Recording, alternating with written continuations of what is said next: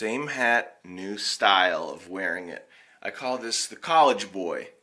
And this is for when you are going to, the fuck is that school's name? Wesleyan. This is for male students who go to Wesleyan. And I'm going to my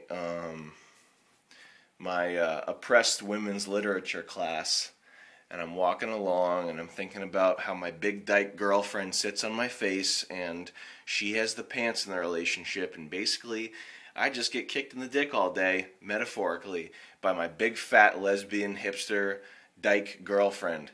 And I have a cute little hat. I'm just, ooh, I'm happy because I'm learning things. Woo! I'm learning ideas and things. I live my life of the mind. I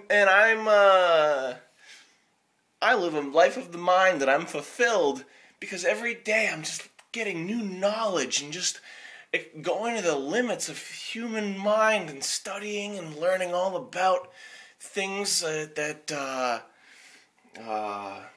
all about things. Okay?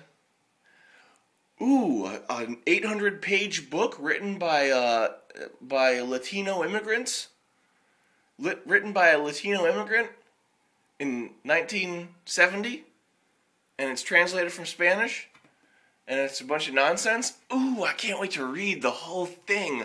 I can't wait to read all these books. Sorry, that's a little anti-intellectual, which is, take it or leave it, okay? Anyway, I call this style the fat faggot.